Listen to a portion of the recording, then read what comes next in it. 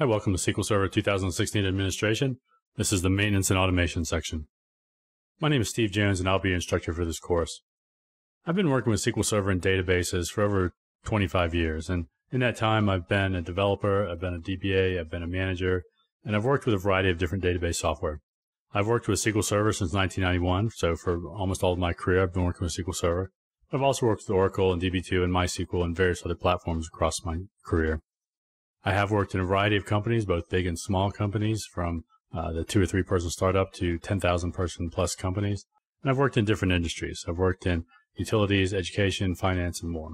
So I've had a number of experiences working with the SQL Server platform in different ways and in different situations and environments.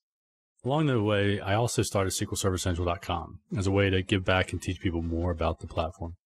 I'm one of the founders and I'm currently the editor, and it's been my full-time job for about 10 years now.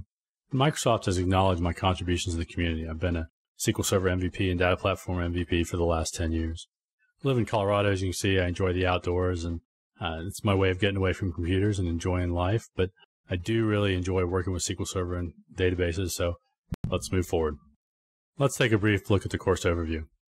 In this course, we'll have 4 real modules. This one is just the introduction and description, but then we'll move into backup and restore. And we'll talk about this from the administrative perspective, how we choose which backups to make and actually perform those backups as well as restores.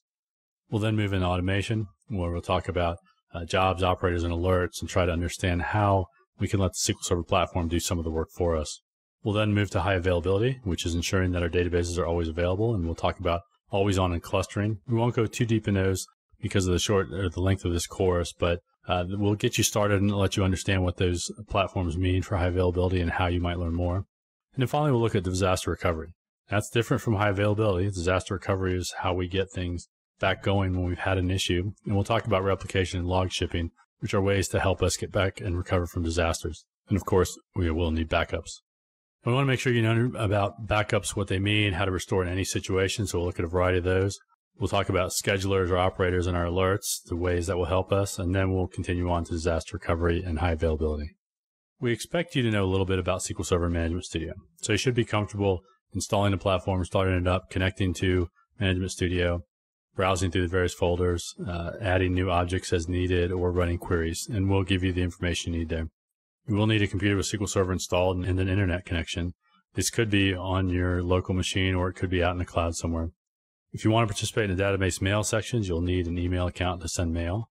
And then when you get to the HA and DR sections, you'll really need multiple computers or maybe an Azure account to simulate multiple computers if you want to complete those modules.